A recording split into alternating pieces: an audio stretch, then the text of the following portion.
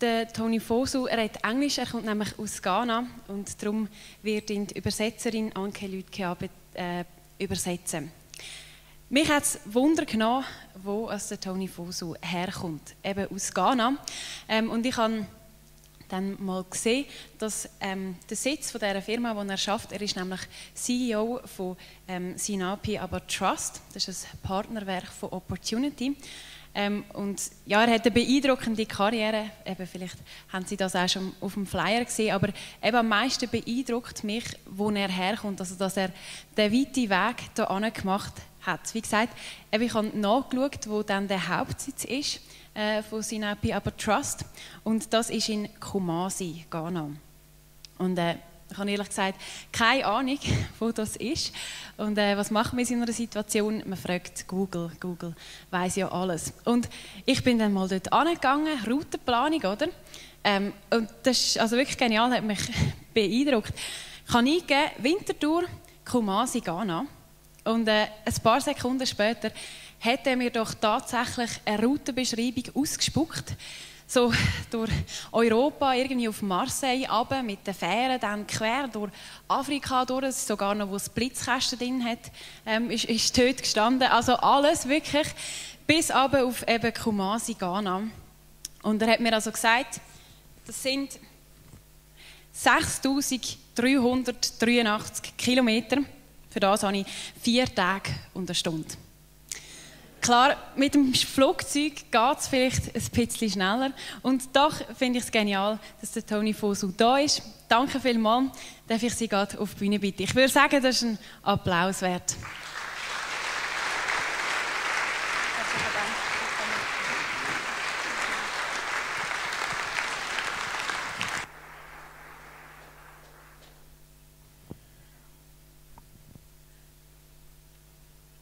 Hello, everybody.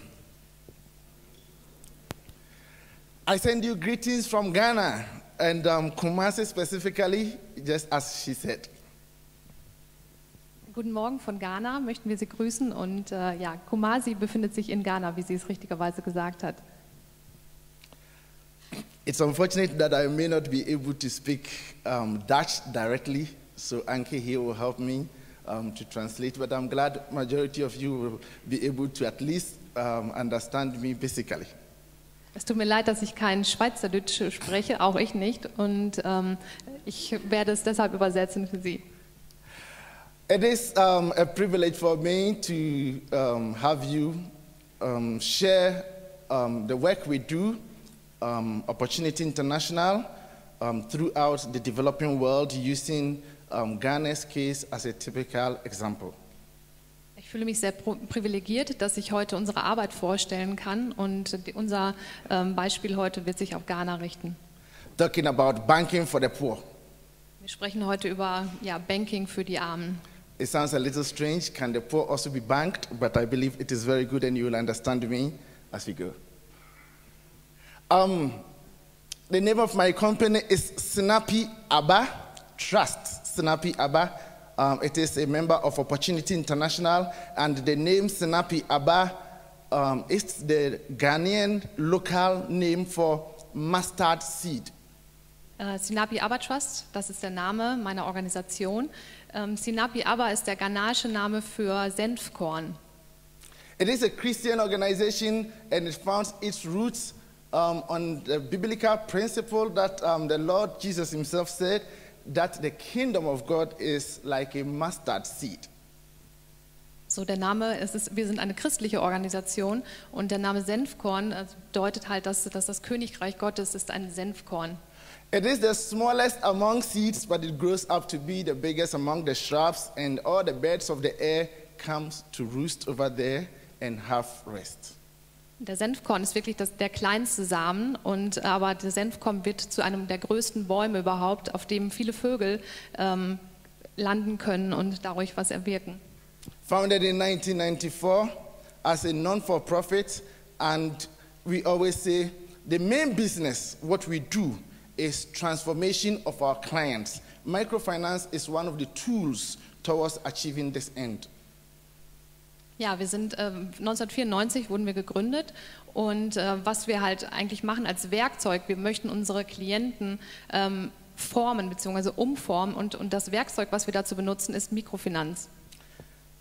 It is a member of the Opportunity International Network. Opportunity International is a network of Christian non-for-profit organizations all over the world.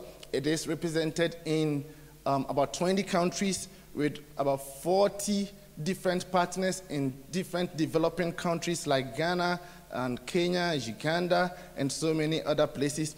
And through the work of Opportunity International, including Opportunity Switzerland, now we are able to serve over 2 million poor people with banking services. Sinapi Trust gehört zu dem Netzwerk von Opportunity International. Das ist ein Zusammenschluss von Organisationen, es gibt 6 Supportpartner weltweit plus 20 Organisationen, die direkt in den armen Ländern arbeiten.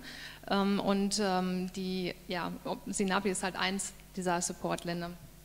Contrary to the notion that sometimes people have held that poor people are lazy, poor people are unproductive, poor people cannot be helped. The work of Opportunity International comes to prove, and together with other partners and developing agencies, comes to prove that the poor people need a working chance. Just as the previous speaker said, unleashing the potential of the poor. Poor people are productive, poor people can also do very good things for themselves, but not necessarily to be given aid only. Die armen Menschen sind, es besteht immer das Vorurteil, dass arme Menschen faul sind und dass sie selber gar nicht schaffen können und dass man halt einfach nur Hilfe gibt. Aber wir haben bewiesen mit unseren Produkten, dass halt Menschen produktiv sein können, wie auch der Vorredner schon gesagt hat. Man muss den Menschen nur eine Chance geben. With a typical situation in Africa, for example, there are so many very productive entrepreneurs in Africa. Many of them just do not have the support to move their businesses up. And what we do is we have developed a model called the trust bank mechanism using microfinance to help these poor people. What happens is these poor people are very enterprising, very innovative or entrepreneurial, but then they do not have the confidence even to go to the banks. The banks would not mind them. The banks do not really care about the poor, neither do they have the collateral security to approach the banks for loan.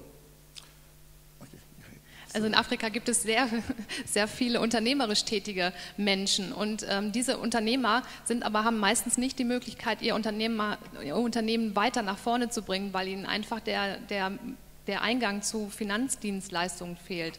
Und darum hat Opportunity dieses Trust Bank Prinzip entwickelt. Das heißt, Menschen arme Menschen gehen nicht in Afrika zu einer Bank, weil erstmal trauen sie denen nicht und zweitens haben sie gar keine Möglichkeit, weil eine Bank ist an ihnen gar nicht interessiert. Und unsere Sicherheit, die armen Menschen gar nicht geben können, besteht aus Vertrauen. Danke. You know, at least that one I know. You know, poor people, the banks will require them to have collateral, asset, property. But these are poor people who do not have. Even in situations where they have pieces of land, they do not have the documents. They do not have the lease or title in order to use it to secure support, financial support for themselves. What this model requires is trust. So it brings a group of entrepreneurs together, mostly women together in groups of about 20, 30, 10. And then what they need is trust from each other. And usually it is community-based. So if you live in a community, if you have good character, you are trusted by your peers. And then when they have come together, they co-guarantee for each other. And based on that trust, they use the trust as collateral to secure loans and other financial services to develop their businesses. Also was unseren Klienten immer fehlt, ist halt die Sicherheit. Also Sicherheit, die eine Bank an jeden anfordert. Auch wenn sie manchmal vielleicht Land besitzen oder ein kleines Häuschen oder so, haben sie meistens keinen Titel darauf. Das heißt, sie können nicht vorweisen, dass sie das auch besitzen. Und unsere Klienten formieren sich in einer Gruppe, es sind zwischen 20, 30, manchmal auch nur 10 Frauen, meistens wir haben 85% Frauen bei uns, formieren diese Gruppe und sie geben sich quasi untereinander Vertrauen. Das heißt, sie co-garantieren füreinander. It may sound a little strange how this mechanism works, but the detail of it will be demonstrated in the workshop in the afternoon, how the mechanism works and impacts and transforms the lives of these poor entrepreneurs. Wie so eine Trust Bank funktioniert, wie diese Mechanismen funktionieren, werden wir heute Nachmittag in unserem Workshop zeigen. And by touching the grassroots of the population in Africa and in other developing countries for entrepreneurs to have a working chance, we are transforming the country, we are transforming the next generations right from the grassroots. And mainly, the focus has been on women. We have more than 85% of our clients being women. And I'll explain to you why it is like that. Also wir fokussieren unsere Arbeit auf das Graswurzelniveau. Das heißt, wenn wir versuchen halt Menschen auf der Graswurzelebene zu erreichen, dann können wir sie höher setzen. Und wie ich eben schon gesagt hatte, 85% unserer Klienten sind Frauen. In many parts of Africa, and especially from where I am coming, if you want to really affect the life of the family, if you really want to transform the lives of the family, then touch the women. Transform the lives of the women, and the family is transformed. Also wenn Sie wirklich das Leben der Familien verbessern möchten, dann müssen Sie sich auf die Frauen konzentrieren, denn die Frauen sind es, die halt wirklich den Unterschied machen und für ihre Familien sorgen. It doesn't mean the men are irresponsible. Some of the men like me are very responsible, you know. But the women normally have the family at heart. In many places, what women would usually think about as soon as their incomes increase is to think about maybe an extra meal on the table for the home. There are some homes that have just 1 meal a day. And when you see women's income increases, then it's 2 meals a day, it is 3 meals a day, it is school fees for the children, it is school packs for the children to go to school, unlike in many, not every situation, unlike in many situations, especially in some parts of Africa, where when men's income increases, they tend to marry more wives. Das haben wir alle verstanden. Also wenn Frauen wirklich ihr Einkommen erhöhen, das ist das Erste, woran sie denken, ist halt, dass sie ein zweites, vielleicht ein Mittagessen oder ein Abendessen auf den Tisch bringen. Beziehungsweise sie sorgen dafür, dass ihre Kinder die Schulgebühren bezahlen können. Und ja, wenn Männer natürlich nicht in allen Fällen mehr Geld zur Hand haben, dann in vielen Teilen Afrikas nehmen sie sich eine zweite Frau oder nutzen das Geld für andere Dinge. We have some very responsible men though, but we always target mostly the women, and we have about 85% being women, and they do very well in transforming their businesses, transforming their lives, and transforming that of their family. And we go further in doing it in agribusiness, helping them in their business, in their small agricultural products. I'll just show you some examples in that. But what Opportunity International has seen is that microfinance is very good, transformational, though, but then it has some limits. Also was wir machen, sind halt neben den landwirtschaftlichen Krediten, wir haben weitere Programme entwickelt, wir haben gesehen, dass Mikrofinanz eine gewisse Grenze hat und wir haben dafür ein spezielles Jugendausbildungsprogramm entwickelt. So in trying to change the local markets place, there is another program that has been developed to augment and to also support microfinance, and it is called the Youth Apprenticeship Program, which goes beyond where microfinance does not reach, to pick on the youth, to pick on vulnerable youth that do not have skills, and they do not have productive or employable skills. And it goes further to give them this kind of training, coaching, just as previous speaker said, and also help them to learn a particular trade. And when they have been equipped as such, then microfinance can reach them to supply them with the financial resources, not only the money, but also the technical resources that they need in order to be established. And going forward, they also open up to train more vulnerable youths.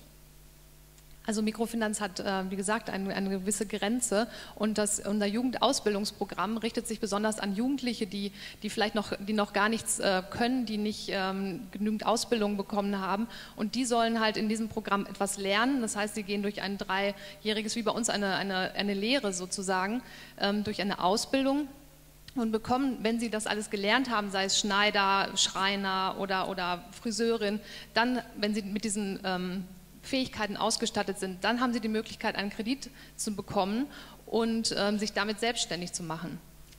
We go further with another project we call the micro schools, also to try to affect the lives of poor people even in the next generation, so that poor people can offer quality education to their children by offering school fees loans and also by supporting micro entrepreneurs that have established schools, quality giving schools in poor communities and rural communities. We call these edupreneurs, that is entrepreneurs in education. They set up quality schools different from the public schools, where in many parts of Africa they turn out graduates that do not know anything. But these edupreneurs, when they are supported to provide at least basic shelter and maybe a school bus or so, they can provide quality education to the children of poor people so that they can move out of poverty.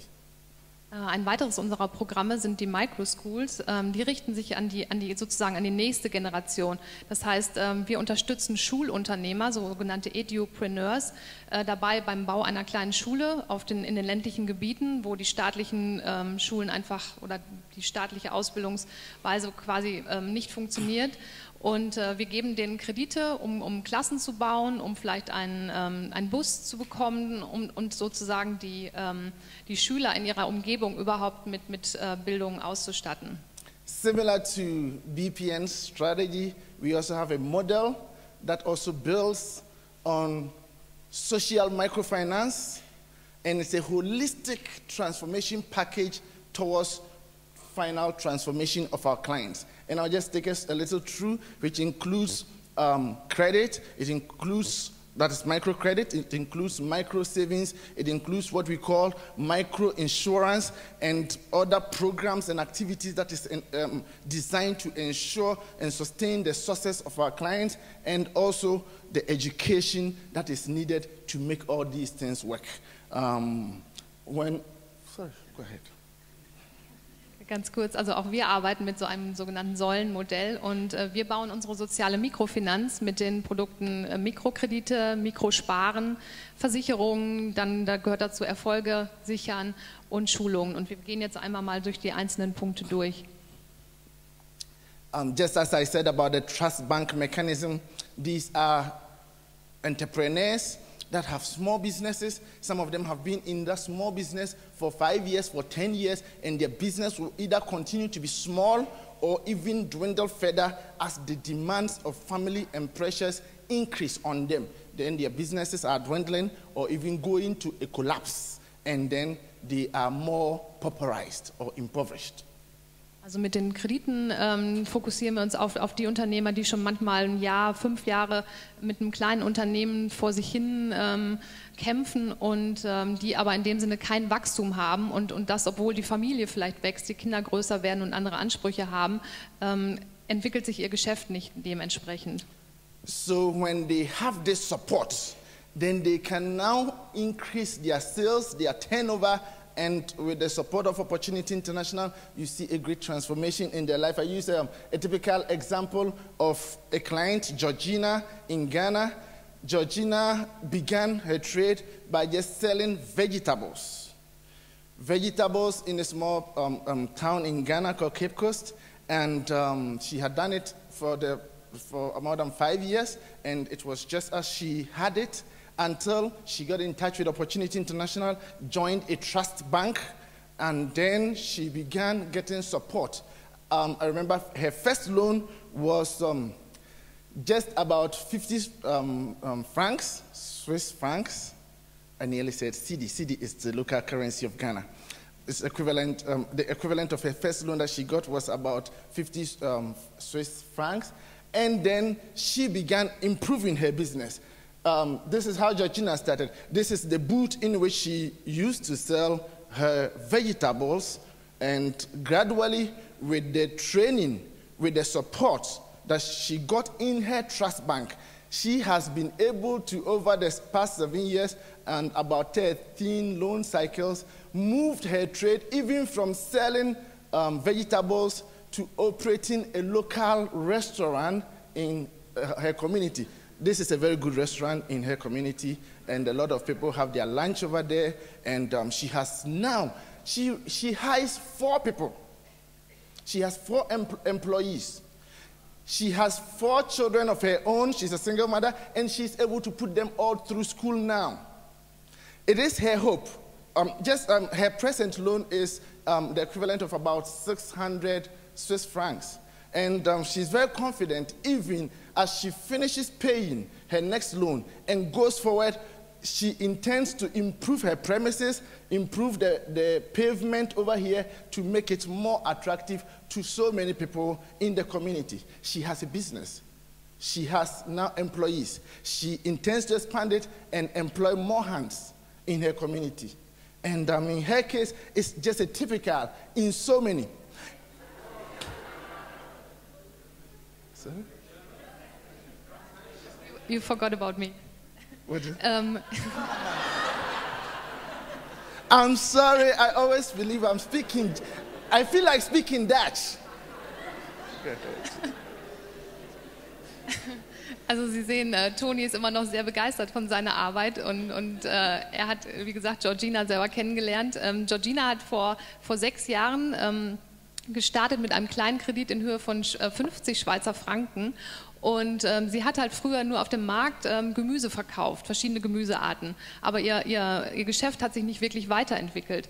Und so ist sie dann halt zur Opportunity gekommen. Sie wurde Mitglied einer sogenannten Trust Bank, hat Trainings bekommen, wie sie ihr kleines Geschäft weiterentwickeln kann. Und hat dann halt einen kleinen Marktstand gehabt, den Sie im zweiten Bild gesehen haben. Und inzwischen, sie ist im 13. Kreditzyklus, der letzte hatte jetzt 600 Schweizer Franken, hat sie sich dieses wirklich gute Restaurant aufgebaut und das ist in Cape Coast, es wird sehr gut angenommen. Sie hat inzwischen 4 Angestellte, die sie unterstützt und sie hofft jetzt mit dem nächsten Kredit ihr kleines Restaurant unten, also wie man sieht halt den Bürgersteig oder naja, so die Erde etwas zu verbessern, um noch mehr Leute anzuziehen. Und das hat sie halt mit Hilfe der Kredite bekommen und der Schulungen. I have started learning German already, so I believe when I have opportunity, the next time you hear me speaking German directly to everybody. I'm sorry for that, okay. So included in that is also savings, because we believe savings also has transformational power, because without savings, the lives of poor people cannot be transformed. So included in the package, we help them to save. Also unsere zweite Säule richtet sich an Sparen und das heißt also, sie machen wirklich einen Unterschied, indem sie den armen Leuten die Möglichkeit geben, Geld zu sparen. More than 70 to 80% of people in my community in many parts of Africa do not have a bank account because the banks are not there for them. This is a situation where microfinance has created an enablement for them to increase their business, and as their business grows, giving them opportunity also to save so that they are protected and they can go further. Also 70–80% der Menschen haben keinen Zugang zu Sparbüchern, wie es bei uns bekannt ist. Und wir möchten ihnen die Möglichkeit geben, ihre kleinen Ersparnisse sicher zu lagern. Das heißt nicht unterm Kopfkissen, sondern halt, indem wir aufs Land kommen und unsere Sparmöglichkeiten anbieten. Many systems, including mobile banking, because there are so many communities, there are no banks, there are no saving mechanisms, but with mobile technology, we're able to go to places and give them opportunity to save. Also gerade in den ländlichen Gebieten gibt es keine Möglichkeiten, es gibt kaum Banken und darum gehen wir in die ländlichen Gebiete dahin, wo keine Banken interessiert an den Kunden sind und kommen hin und bedienen unsere Klienten. Without opportunities like this, many people, many women in Africa will save their little monies under their pillows or in some boxes in the corner in the room, or in certain instances, in many parts of West Africa, we have people we call the Susu collectors, or they are local individuals that go around and collect money or savings of individuals and keep it and bring it to them, but it has its own problems and challenges. Also in unseren Gegenden ist es halt so, dass die Leute natürlich ihr Geld unter Kissen verstecken oder vergraben oder woanders verstecken, aber sie haben halt keinen sicheren Ort. Und in Ghana gibt es eine Tradition, eine ältere Tradition, das heißt die sogenannten Susu-Kollektoren. Das heißt, es gibt jemanden in der Gemeinde, das ist sozusagen das Sparbuch, dem man halt seine kleinen Ersparnisse in die Hand gibt und der passt dann darauf auf. Aber auch das hat seine Herausforderung.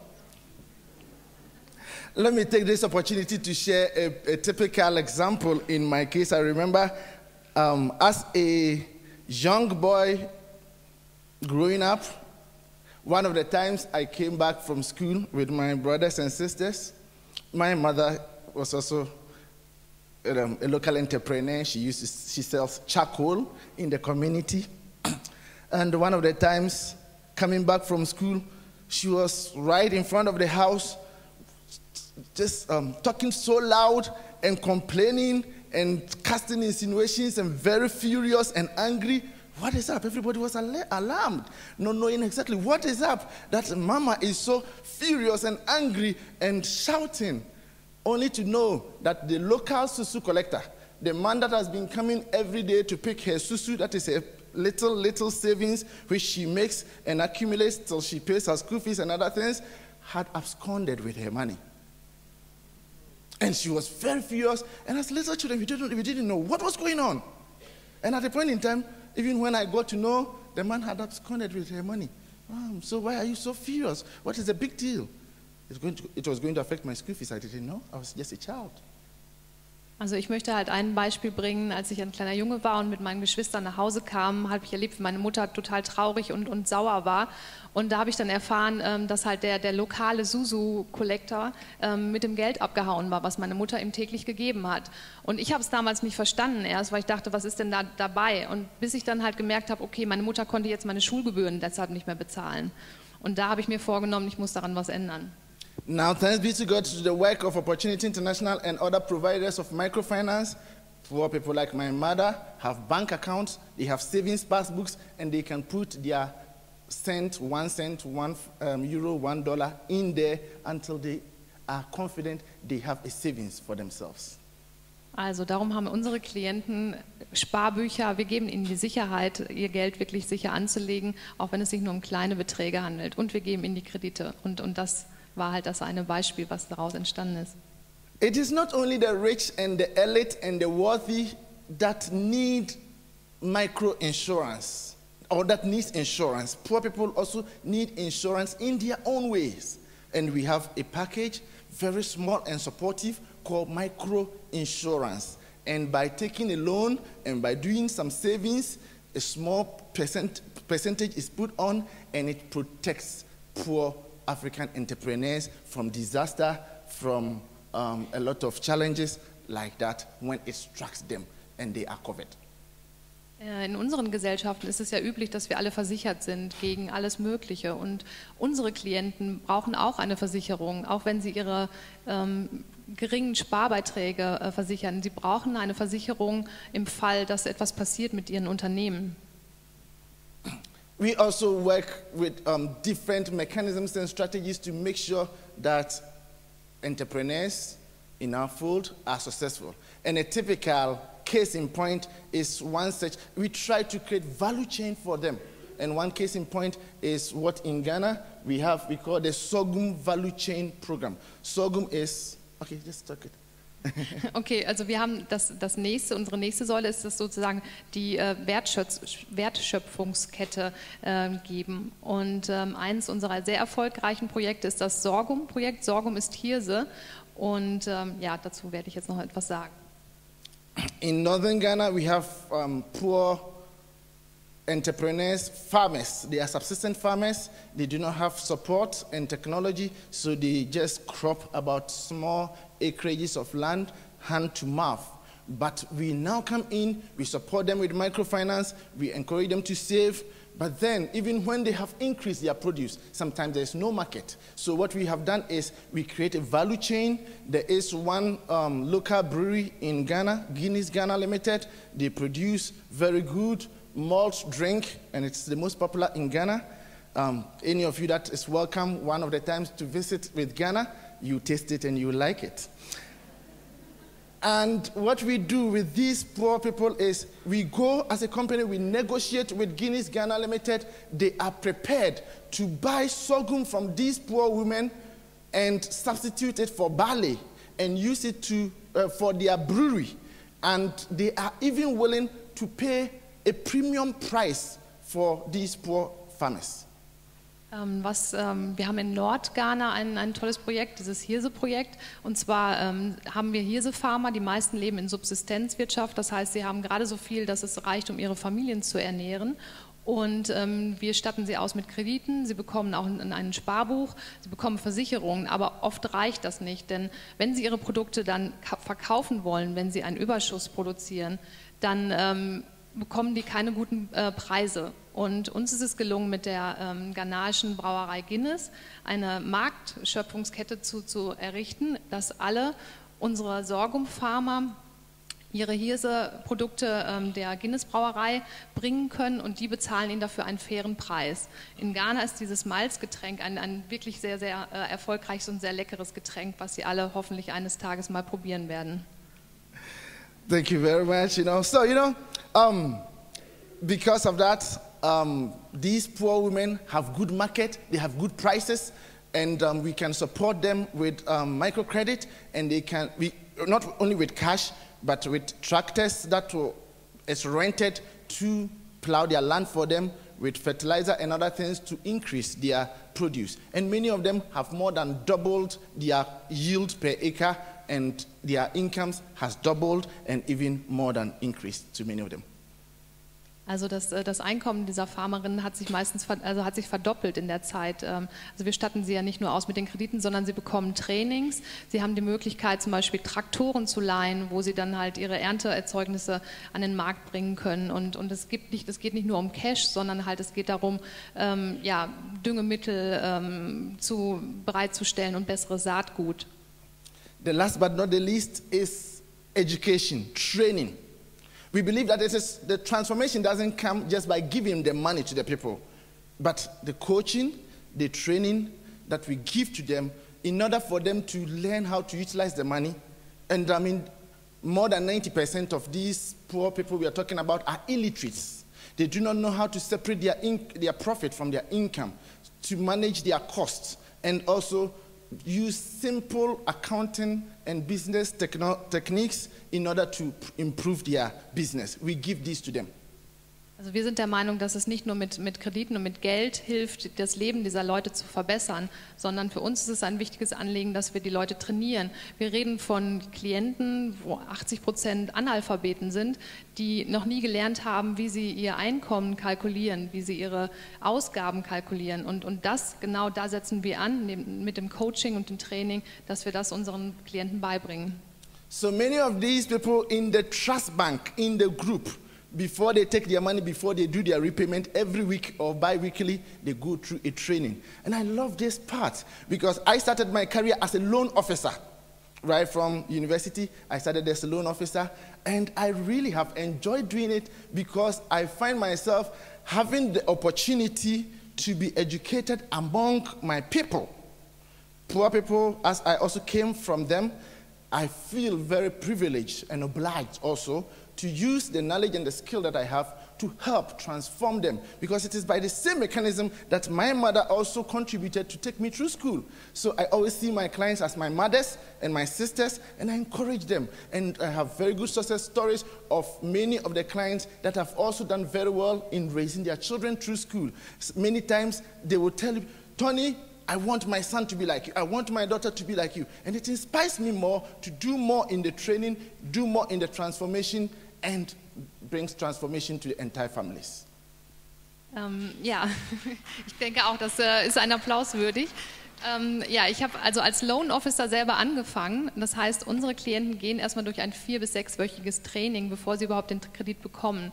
Und ich selber kam halt von der Universität, habe halt als Kreditbetreuer angefangen und ich habe halt gesehen, meine Mutter hat mich durch die Schule gebracht und hat mir Wissen vermittelt und das mache ich jetzt auch und ich möchte das meinen Leuten einfach weitergeben und ich möchte ihnen halt auch die Gelegenheit geben, dieses Wissen zu erhalten. Ich sehe meine Klienten halt als Mütter, als Geschwister an, denen ich einfach helfen möchte mit meiner Arbeit.